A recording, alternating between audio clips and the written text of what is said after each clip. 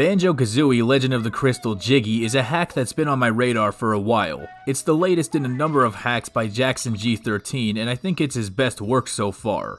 I was so confident that I would like this game that I did an entire 5-hour playthrough of it, so if you want to see that, be my guest. There are so many cool things about this game, but one of the coolest things is how it takes advantage of interconnected levels. The earlier levels give you a sneak peek into future worlds, and it builds anticipation for what's to come. And all of these levels are very unique and highly detailed. It's also got new moves. Of course, most of them are just reskins, but then there's the rocket shoes that allow you to moon jump. Now that's an upgrade. I love this bedroom level, by the way. There are so many sweet references all over the place. You got Banjo posters and an N64 going. It's the bedroom I would have wanted as a 7-year-old.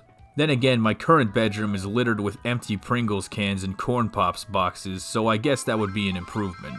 Another great thing is that it features a very outdated photo of me, Phantom Bane. This was from my famously terrible video on Last Impact from 5 years ago. I gotta hand it to Jackson on this one, he really did his research getting this photo. This game feels very complete. I feel like it touched most of the important bases. There's the winter level, the factory level, the tree level, because it's Banjo-Kazooie, the haunted mansion, and a stadium. The stadium level is just so compact and efficient, there's no wasted space here, although I could probably say that for all the levels. There's Gruntopolis, which has this used game store with a shitload of boxed N64 games, which are probably worth more than diamond rings at this point. That's where you meet Conker, who gambled away all of his money, so you gotta go to the casino to steal it back. Along the way, you meet the robots from Earthworm Jim 3D. I wasn't expecting that kind of reference, but I welcome it. Which reminds me, we gotta put an end to Earthworm Jim 3D slander. It is not nearly as bad as people say it is. Maybe one day I'll make another video on it. The only issues with this game are just general weird ROM hack glitches, like this switch that didn't spawn the first time. And the time I had to recollect invisible notes, that was kinda weird.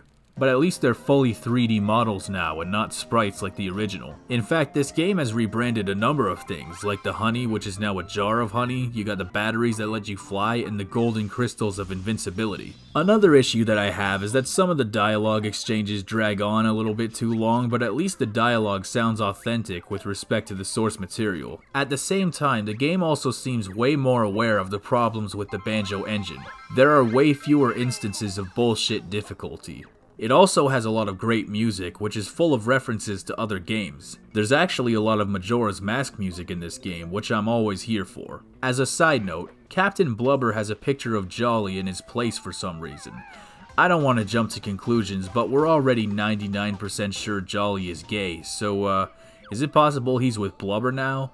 I mean, Blubber has his picture above his bathtub of all places, so I mean, I don't know, I'm just asking questions, you know? Legend of the Crystal Jiggy is a great banjo hack and absolutely demonstrates growth as the latest in a lineage of banjo hacks from Jackson G13, and I definitely recommend this one. Play it.